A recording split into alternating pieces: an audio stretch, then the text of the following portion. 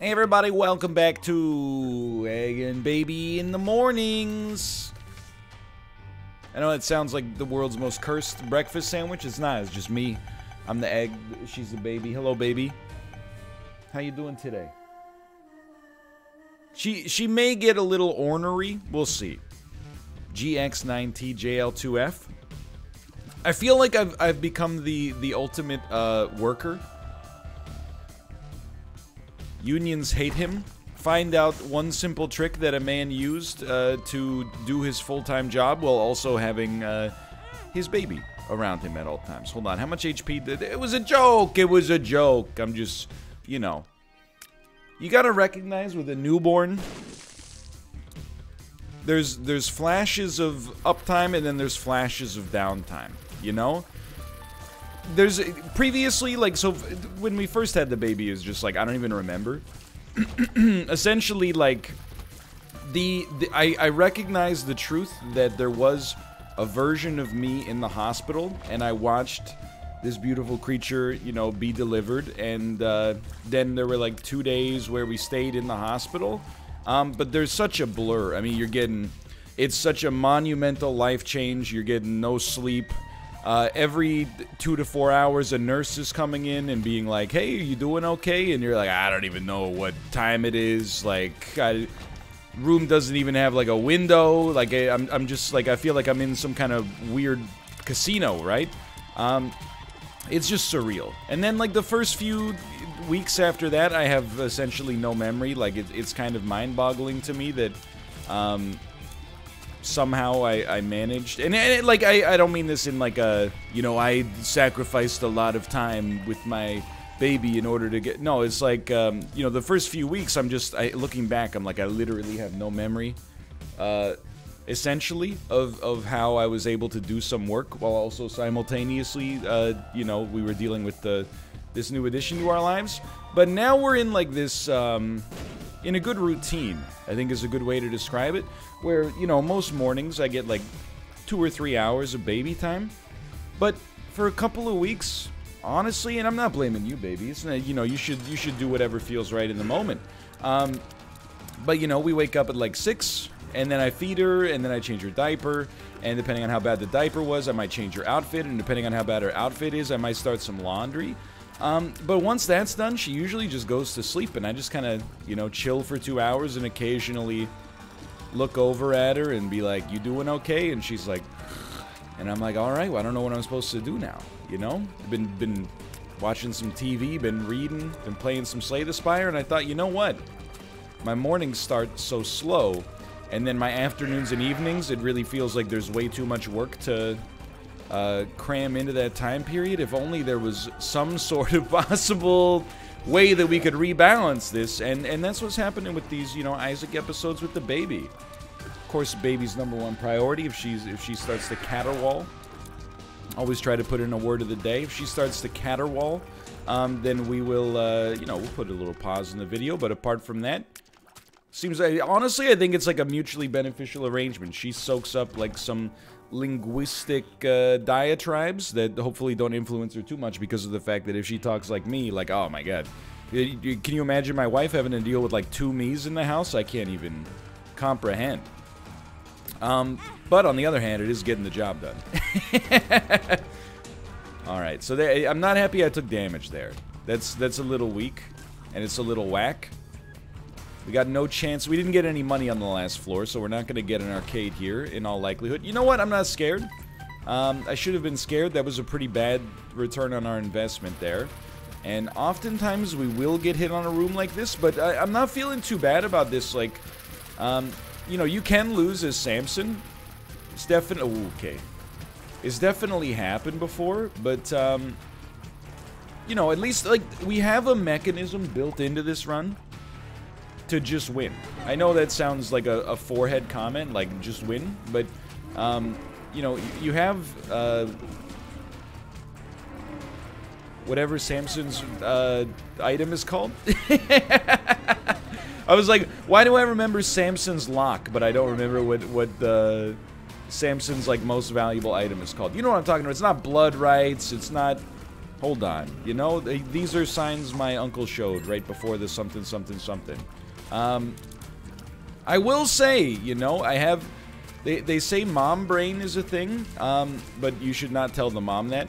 Mom brain is like, you know, during pregnancy and after the birth, mom gets a little bit more forgetful, gets a little bit more scatterbrained, and I think that you can totally understand why for a couple of different reasons, if it's true to begin with. But it sounds plausible, because, you know, you're getting, like, no sleep, and sleep is tied to memory. You're getting less sleep and inconsistent sleep, and sleep's tied to memory. You're also filling your brain with much more important stuff than the names of Isaac items, you know? You got, hey, constantly in your brain is a schedule running of, like, when did she last eat? When was her last diaper change? What was her last diaper change like? You know, how old is she in the macro sense, and so on and so forth. Constantly checking on stuff like that. And then also, like, there's hormonal changes. But I definitely feel like I've been noticing a little dad brain in myself as well. Like, my mental arithmetic is pretty strong. You know, I'm not, like, a savant in that sense. Like, I'm not going to be able to multiply, like, 2 4-digit numbers in my head in a second. But if you were like, oh, what's, you know, 70% of 50? You know, I could very easily tell you it's 35. And I chose a deliberately easy one there, because I've noticed, and, you know, I don't do calculations in my head all that often, but...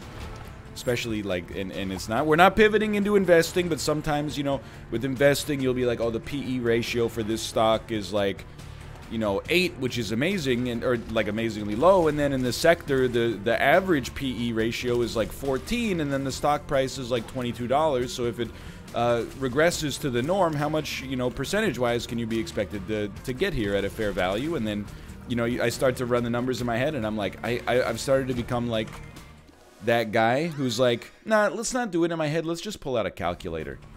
I've replaced the mathematics part of my brain with just, like, a routine that's like, seek calculator. You know when you're at, like, the self-checkout at the grocery store?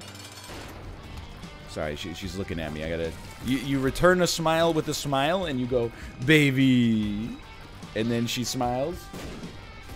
She's having a great day, yeah! You know when you're at the self-checkout at the grocery store and you, like, try to scan something and it goes error, scan again, and then you scan it again, and it puts on, like, a big flashing red siren and says, don't worry, help's on the way? That's kind of what my brain has done. Instead of trying... Oh, well, good game. Instead of trying to do the mathematics itself, it just sounds the alarm, and then it goes like, don't worry, just open up your phone. It'll be so much simpler that way. Wouldn't it be nice if you just opened up your phone right now? So I apologize, sorry, there's 2 metal straws clanking together. I apologize for making it seem like this run is set, but it pretty much is. And then beyond all that, like, I've also had a few runs lately, not the majority necessarily, but definitely a few runs lately that have been really on the tough side, and in particular haven't really improved on damage at all. Over the course of the entire run, so I will be taking, like, every available advantage here and not feeling bad about it. Hello, baby.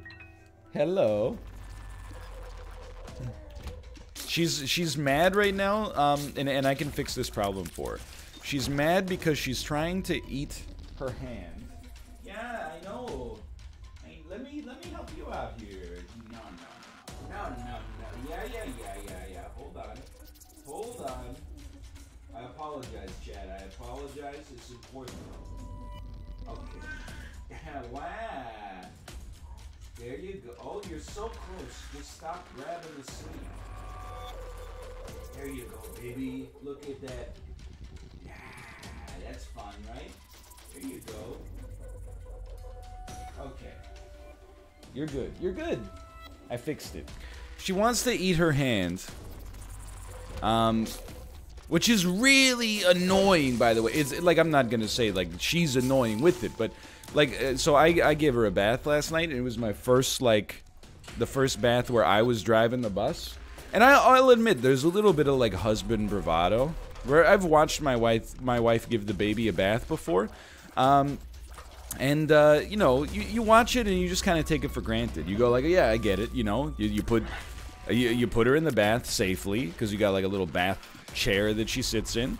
You don't just want her sliding around the tub, obviously. And then, you know, you use this like pitcher to wet her, and then you put soap on her, and then you use the pitcher to rinse the soap off. But when I was driving the bus myself, I was like, this is not as easy. And, you know, of course, your initial hunch is that the baby is trying to, you know, make your job harder, but I think really it's just an indication that my wife has, she's got some extra skill in it. But, uh-oh. Baby. She loves to eat her hand, which is not a huge problem most of the time, but in the bath is a huge problem, because I would say like the hands are one of the top 5 things you're gonna want to wash in the bathtub, especially because, you know, she's not washing her hands too much throughout the rest of the day.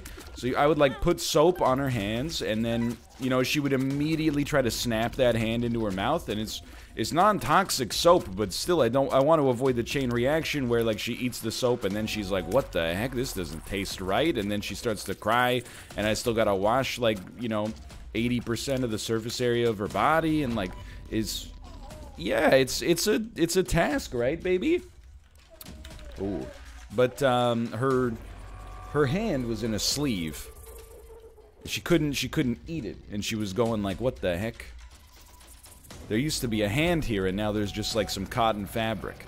So I got her hand out of her sleeve, but the whole time I'm trying to get the hand out of her sleeve, she's trying to hold on to the sleeve because she's only recently learned how to grasp things, and basically she's trolling me. And you know what? I support it. Troll baby. Come in to repentance March 31st, 2021. Do not speak the old words to me. I was there when they were written. That's my way of saying I will not be tempted by Shoop2. We do need damage desperately, but we won't need as much damage if we stick with Satanic Bible, which is just an incredible item. But certainly, yes, we're hoping to pick up some kind of damage improvement in the future. God, that's like my one, and I know I keep harping on this. If they could like add 30% expected damage yield to any given Isaac run, this game would reascend into 11 out of 10 levels, is my personal take on things. How many runs can we have that have no damage? You know, it's getting a little absurd, I think. At least we have HP here. Like, even if you gotta replace an item in the game that generates hearts with an item that generates some damage, I would be over the moon. I would be over the moon, baby. Now, do we take this? We probably shouldn't, so let's do it. It's actually like a huge improvement for us. I didn't want to make it seem like it's like that risky, because you know, if anything, I think you have pretty much like an equal chance to gain or lose, but at least with the relevant stats. But you also got to remember that having an equal chance is actually really bad, because you know, you're spending, for lack of a better word, an item pedestal in order to get an equal chance to break even. Like, that's just, you know, not really the strongest thing. Like, if you were on Let's Make a Deal and you open door number 3, and then, you know, Wayne Brady told you that you're gonna get a free Uber back to your hotel, you probably wouldn't be that stoked. Hold on, I think we should pause for baby duty. See you in a moment here. Alright, we're back. Mommy came to the rescue. Yeah, I think we finished our hand story, right? You gotta be very creative with the baby stories, because, look, I'll be the first person to acknowledge I was childless a lot longer than I have had a child. People would tell me stories about their kid, and I'd be like, that's cool, but to be honest with you, I just really don't care.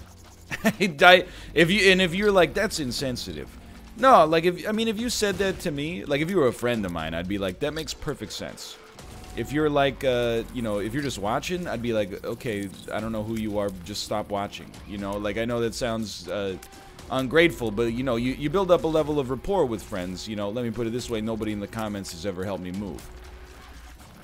You know, if my friend with the truck says, you know, that's cool, I'm not really into all that baby stuff, though, I would be like, you know what? Julian, fair play. Sorry, I just picked a name. You might have thought I was thinking about Trailer Park Boys. I was actually thinking about the villain from the movie The Mask, but that's okay. Now, that being said, I wouldn't want chat to help me move either, or the comments to help me move either, but, you know, and honestly, you should take that as a big positive, in my opinion. That's one of the great things about not owning a truck, is that people don't really ask you to help them move. Dude, I hate moving. I have done it. I'm trying to think. I didn't move for like the first 7 years of my life, and then, you know, I moved 2 times between like 2nd grade and 12th grade. It's like once every 5 years on average. But when you're a kid, like, moving isn't really... I don't want to say it's not that bad, because I think, like, if you move schools, it can be kind of traumatic. Like, that was always, like, when you're a kid and, like, in a movie or something like that, your best friend is moving away, and they always, like, look back out of the rear view window of the station wagon when they're driving away. That's, like, the most traumatic thing that can, like, happen to a kid in a movie, right? Of a certain age. But, you know, logistically, your family handles the moving of the boxes and the, you know, all the stressful stuff like, you know, closing on the property and the, you know, blah, blah, blah. Even as an adult, I hate moving, though. Oh, my God. I don't think anybody likes it, but, like, I spend the whole time, you know, because we moved, like, a year and a bit ago. I spent the whole moving process in the bargaining phase of grief. Like, I guess I spent a little time in denial, and everybody does when they move. This won't be so bad. And right after that, I was just in bargaining the whole time. Maybe I'll just leave half of my stuff here, and then, like, new tenants can throw it all out for me. You know, I turned into a real a-hole. Now, eventually, we just moved all the stuff out. You know, I wouldn't actually do that. It's kind of like... You know, you're breaking the social contract at that point, but that's you kind of tell yourself those sorts of lies to get through the day sometimes, right? I've talked about it before, but, like, you know, sometimes I'll have like a bad sleep, so maybe I'll look over at the clock and it's like 2:30 a.m. and I haven't really gotten any sleep yet, and I know I gotta probably the baby's gonna get me up at like 6, so I'm like, oh, it's gonna be a rough day tomorrow, and then I go, you know what? Nothing to worry about. I'll just cancel the stream. And then when I wake up, I'm tired, but I don't cancel the stream. Because I'm like, you know, it's just a lie that I told myself in order to make it easier to get back to sleep and in order to feel better about it. I think, you know, the meat and potatoes of this is like, oftentimes, not always, let's be clear, but oftentimes, you know, the pain of something is larger in your head than it is in reality. Like, you know... When you're sitting in bed at 3 a.m., you haven't really slept, and you think about the fact that you're going to have to go to... Almost just skip the deal with the devil, which, to be honest, wouldn't have been that catastrophic, but the not knowing what it was would have been so catastrophic. Because if you don't know what it was, it could have been the best item in the game. But... You know, when you're sitting there, laying in bed, 3 a.m., you got to go to work tomorrow, and you're like, oh, this freaking sucks, man. Like, I'm going to be so out of it tomorrow, so sore, I'm going to feel so sluggish. You know, that's really bad. Then when you're actually doing the work, you're not feeling 10 out of 10, but you're like, you know what? It's not that bad. I can last it out for a day. And then, you know, every hour that goes by, it becomes a little bit easier to finish it. And then eventually, I was going to say before you know it, but let's be honest, you know it's coming. It's 5 o'clock and you're on your way home. So this is the lies I tell myself there as well. You know, if I have a bad sleep, I'm like, I'll just do less work tomorrow. And then... Honestly, tomorrow rolls around and I'm like, yeah, I don't want to get... And again, I understand, like, I'm taking somewhat of an unpopular position here. Especially in, you know, current times. You should have self-care. You know, you should recognize when you're, you know, feeling burnt out and stuff like that. And if you have the opportunity, I think you should definitely, you know, take time that actually is, like, restorative to yourself. But sometimes I feel like there's kind of a cycle you can get into. And it really only applies to, like, YouTubing, I think, and streaming. But, like, you know, let's call it, like, the stress anxiety curve. You know, if you don't have a great night, so you take the next day off, and then as a result, you know, you see, and it's a necessary thing, but you see a dip in the numbers. You see a dip in the numbers, and you're like, oh, I have to work you know, that much harder to, you know, make up for that dip in the numbers, even if taking today off was a good idea, or there was no avoiding it. And then, you know, you get a little bit more stressed out, you put more pressure on yourself, and then, you know, maybe that causes you 8 days from now to have to do the exact same process again because you didn't sleep well the night before. You can kind of get sucked into like a little bit of a whirlpool, is I guess what I'm trying to say. Usually, I would rather take a little discomfort hit in order to, and we call that discomfort hit drinking 4 cups of coffee between 6 a.m. and 10 a.m. on days where you don't sleep well. I would rather take a little bit of a discomfort hit and try to avoid or mitigate the effects of the cycle as much as possible, because there's already, you know, some stress involved with the job. But yeah, I also recognize like a lot of people, in fact, the vast majority of people just don't have the luxury, right? Like I'm in this weird spot where like you know, this is, to some extent, this is, I don't know, it's not really braggadocious, but maybe it's counter programming to like what the, you know, consensus on like the internet is. But I'm caught between like a rock and a hard place where like people simultaneously think like I work too hard because I you know, don't take many days off unless they're like pre-planned stuff with like baby medical issues. Not that the baby has medical issues, you know, just the routine doctor's appointments, which like literally are the routine for the first few years of the baby's life, right? Like, I have routine doctor's appointments. They're like once every 2 years, and they go, "Are you feeling okay?" And I go, "I think so. My knees kind of hurt." And they go, "Yeah, you're getting older. Get over it. Come back. See you in 2022. But the baby has routine doctor's appointments that are like, "We need to see, you know, this creature once every 2 months. Give her, you know, 6 jabs in her arm and then send you on your merry way." So I'm caught between like the perspective that like, oh, you're overworking yourself, and then also on the flip side, the people who are like, you couldn't even if you work 24 hours a day, I would still think that your life was too easy because of the fact that you're not, you know, hauling garbage bags nonstop, right? So I recognize that this is probably hitting for absolutely nobody, but I'm just saying, most people, when they have a night where they're very tired, they can't even tell themselves that lie of, hey, I'm going to take tomorrow off of work. I guess you just deal with the acceptance of like, hey, tomorrow's going to suck, but we're only 2 days from Friday. Can understand that. Had several of those days when I was teaching, without a doubt. Especially when you're on like, so the split schedule that I was on as a teacher, like Monday, Wednesday, Friday, you'd have the same classes, and then Tuesday, Thursday, you'd have the same classes. And it's just, you might say, like, how do they ever balance out? Well, it's like they don't. It's just basically because it was like an after-school academy. I don't know why. You may not be concerned with the logistics, but because it's an after-school academy, basically, you can send your kid to Monday, Wednesday, Friday classes, where they'd get, you know, 50% more instruction, or you could send them to Tuesday, Thursday classes, where they would, you know, get the base level amount of instruction, I suppose.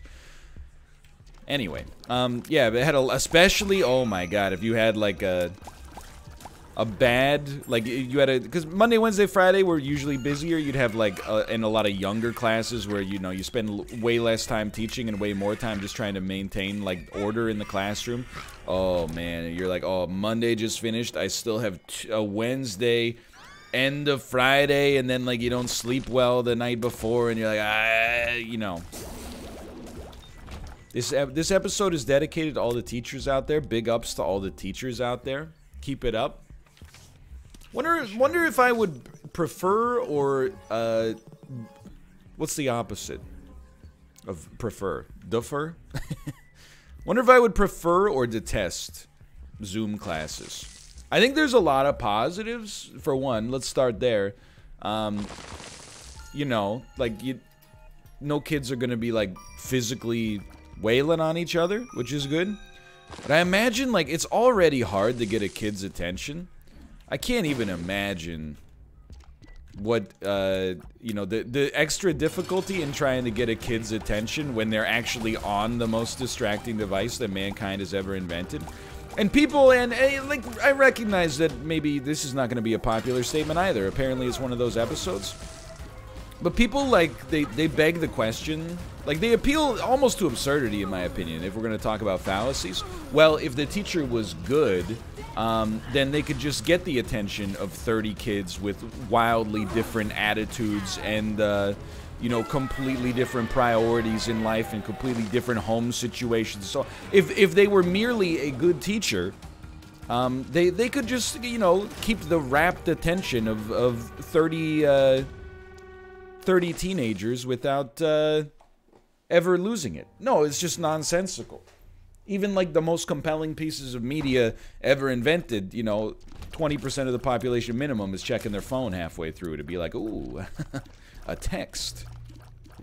What are you doing? Sorry, can't wait to respond to this one, Christopher Nolan. You know, it's hard to be like that element of being a teacher is hard.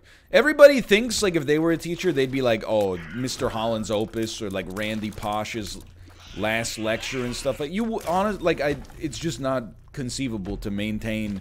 Like not every lesson can be, you know, a magnum opus, basically, right? You know, like most days are just like, the Byzantine era, doop doop doop. Have it on my desk by Thursday. See you next time, right?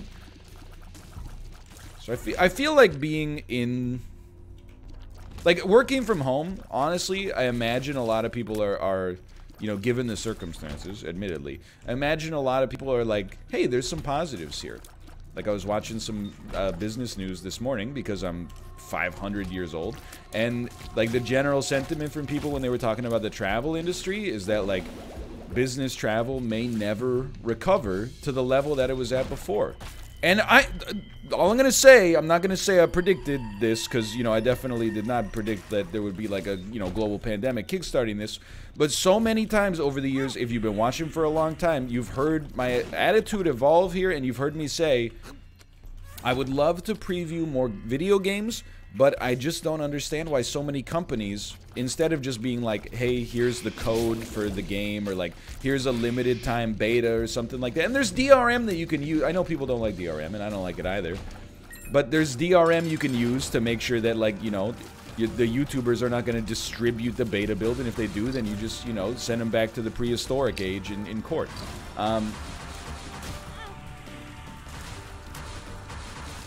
Hold on, I'm just trying to figure out if I need to dodge or if I can focus on the banter. But, yeah, instead, they're like, you know, you'll get an email, and this is, again, first world problems for sure, but you get an email that's like, hey, want to preview, you know, cool new game under NDA that you would love to play? And you're like, yeah, absolutely. And they're like, all right, well, we're going to fly you out to Lansing, Michigan. And you're like, nah, man, I got, like, stuff here. It's nothing against Lansing, you know, even if they were like, we're going to fly you out to, you know, a world tourism destination or something like that, and oftentimes, you know, that is the case. I've been like, nah, I'm just, and like, it's not because like Vancouver's necessarily better than, you know, Barcelona or whatever. It's just that, you know, I already have a home in Vancouver, and, you know, now especially, you know, my family's here, my wife and my baby and my cats are here. Sorry, honey, I'm gonna take like 3 days off from, you know, domestic life to go, you know, preview a game that is gonna come out, and then, you know, people will be interested in it for like 10 hours, and then they're gonna go back to playing League of Legends, right? Like, it's just, and then the other thing is, I was like, I don't understand why like companies with such a limited marketing budget would, you know, and it's because honestly, like, it's a vestige of an earlier time to some extent, like when there were magazines and stuff, and the internet connections were not all that, so they got these, like, inflated marketing budgets, and they're like, yeah, we can spend, like, I don't know, $100,000 flying a bunch of, like, YouTubers and streamers and journalists out here and put them up in hotels and feed them and et cetera, et cetera. And then to some extent, they get to control the you know, the environment, so, you know, you know, you're not playing it at home on, like, a, you know, maybe a Lenovo ThinkPad or something like that, and being like, why does it run at 2 FPS? You know, and long story short, but for a long time I've been an advocate of like, why don't they just like send you the code? It seems like it makes way more financial sense, and then you can spend that money sponsoring streamers instead. Ah, there it is. No, but like I totally get it. Like, You know, it seems like I really don't understand. I mean, like, Josh travels for work, or again, pre-COVID, obviously, traveled for work all the time, and I was always like, you know, there's like an escalation that I see in the corporate world, and I'm not an expert on the corporate world at all, you know, so, I mean, in many ways, doesn't that make my opinion more valid, because I haven't been, you know, brainwashed by the system? Probably not, but let's not worry about that. Let's just pretend I'm an expert like I normally do, and then not worry about the consequences. But anytime, like, he flew, I was always like, you know, when you're like a, you know, let's call it an entry-level employee, you end up in all these meetings where, honestly, anytime I was at one of them, with very rare exceptions, I was like, this could have been an email. The classic refrain, this meeting could have been an email. I always thought, like, and I would tell the same thing to Josh. I would be like, couldn't you know, you're flying to, like, you know, Minneapolis today to, you know, I don't know, do like a sales pitch or something like that? Couldn't you just call them on Zoom? I don't understand, but I think finally some corporations are like, wait a minute, it's not worth $2,500 to do an in-person sales pitch if we could just, you know, call them on Zoom. Maybe, maybe not. Again, I don't work in that field. But I saw an ad the other day. Well, it was yesterday. I was watching the Canucks game. Let's not talk about the fact they lost 7-3. But it was for a car dealership, and they sell luxury cars. And it's all online now. You can go to the website. They'll put you in touch with the sales associate.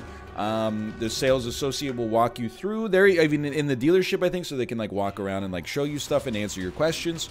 And then, you know, you can do basically, like, 2-click ordering or something like that. I don't really know what that means. But you could buy, like, a $150,000 car online. I feel like if people have gotten comfortable with that, because previously if you'd been like, oh, what's one thing you would always want to buy in person? I would think a house as well, but a car would be up there. And then for houses, like, I've been losing my mind. You know, Justin just went through, like, the process of buying a house, and, you know, I think he did an in-person tour, which look, honestly, I don't think is irresponsible. Almost any in-person stuff that can be done virtually, I think, is kind of irresponsible in this era of, you know, pre-vaccine COVID, but... Well, you know, I don't know. I don't have the vaccine yet, so apparently in my head nobody does. But either way, I would, you know, if you're like, I'd rather, you know, go pick up my groceries than have them delivered. And I'm like, you know, it's not like a crime, but it kind of seems like a slightly unnecessary risk. I feel like when you're buying a house, that's one of the times where you're like, you know what, I'll don my mask, I'll go to the actual location, because you know what, you're not gonna get a mildew smell coming out over Zoom, you know what I mean? But he was like, people will just, like, literally not even look at the house. They'll just go to Zillow and then, like, put an offer in that's $30,000 above the asking price for the house, and then just buy it, like, without even how are you supposed to compete with some, like, I know this sounds kind of backwards, but how are you supposed to compete with a home buyer who's not afraid to take on too much risk? You know what I mean? If somebody is willing to pay $50,000 over asking, and also not go through the house, and also, like, waive their right to a home inspection and stuff like that, like, I mean, you can't compete with somebody that irresponsible, right? Because it's like an auction. It's like if you go to an auction, you might be like, oh, that painting is worth $1 million. And then if all of a sudden, if people start bidding it up to like 1.5, you're like, man, I really wanted that painting, but, you know, I don't really want to lose that much money today. So, anyway. So I feel like, you know, teleconferencing for sure is here to stay. I don't know how I got onto this subject, really, so to speak, but... Oh, we were talking about teaching. Yeah, I don't know. I feel like I would prefer to teach in person than on Zoom. But like when I worked menial office jobs that were essentially just, you know, shuffling papers and plugging stuff into spreadsheets, definitely I think I would have at age 21 I would have been like, oh man, working from home is sick. I think that's the way, you know, we're moving a little bit. And I don't know if this will ever happen, and I don't think it can happen for like every job and every industry. But I feel like the next thing after working from home is choosing your own hours. And I don't know, it might take, you know, 50 years for it to ever become a thing. Obviously, if you work in a customer service facing role, like, well, not even like making your own hours. Let me put it this way. I think the world is moving. This is my bold take for the future of industry and service, okay? I think that the world is moving into a paradigm where we're going to need people at businesses to be able to answer their phones after 5 p.m. I don't understand. Like, there's like the boomer paradox. If everybody's working from 9 to 5, how am I supposed to phone a business without taking time away from my work in order to do... Like, I always think about, like, the dentist, for example, is a good example. If the dentist's office is open from 9 to 5, Monday to Friday, and ours isn't, it's open until Saturday, but how the heck am I supposed to get dental work done? I really have to use, like, and I'm putting myself in the mindset of somebody who's on, like, a more typical schedule, obviously, but I'm really supposed to use, like half a day off or something like that in order to get my teeth cleaned?